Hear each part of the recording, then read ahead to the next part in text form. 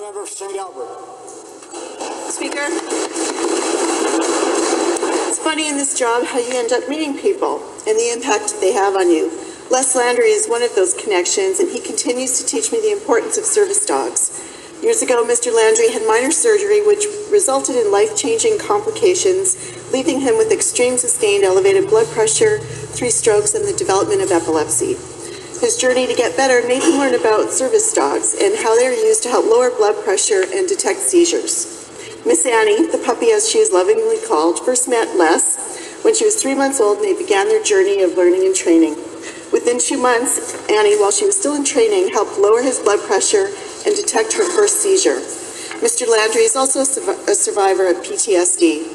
That, combined with epilepsy and effects of stroke, he's one of the thousands of Albertans living with invisible disabilities who undergo a daily struggle to manage housing, transportation, and employment. Annie, a service dog, is not from an ADI-accredited kennel as specified in the Service Dog Act of Alberta, yet Annie makes life manageable.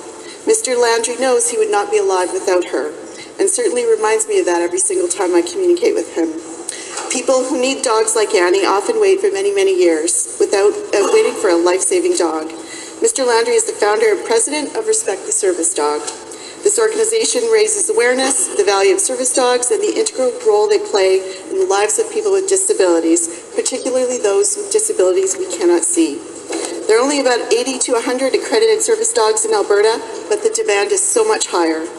Mr. Landry encourages all of us to advocate for people with disabilities who could live a better life with service dogs.